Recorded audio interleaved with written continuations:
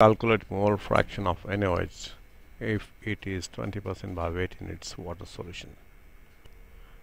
The total weight of the solution is assumed to be 100 grams in such problems.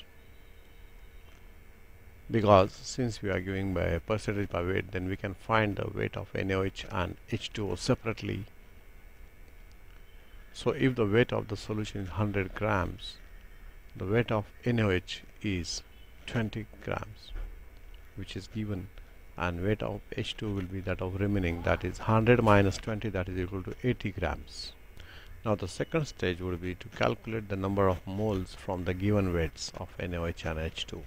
The moles of H2O would be mass of H2O divided by molar mass of H2O. Since in the given solution it is 80 and the molar mass is 18, the number of moles of water are 4.4.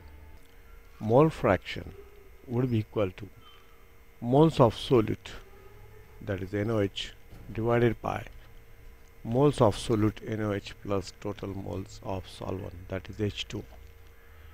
So in other words, moles of solute divided by the total moles of solution, that is equal to 0.5 divided by 4.4 plus 0.5, and we get